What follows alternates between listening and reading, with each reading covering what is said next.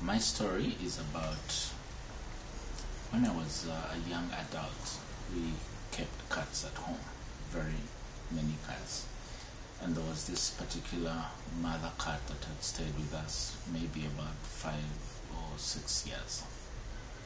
And so my mom wanted to give it to her brother. So we bundled the cat in a rucksack and took it across the city into another suburb, and we gave it to my uncle and his family, and we forgot about the cat.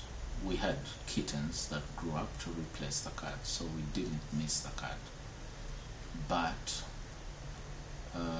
one day, Saturday morning, my mom called me and my brothers to see something very unusual. And what we actually found was the cat had returned at home. And about 2 months had passed.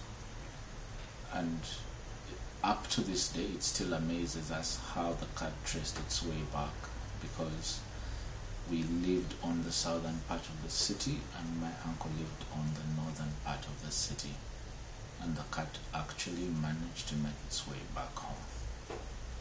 That's my story.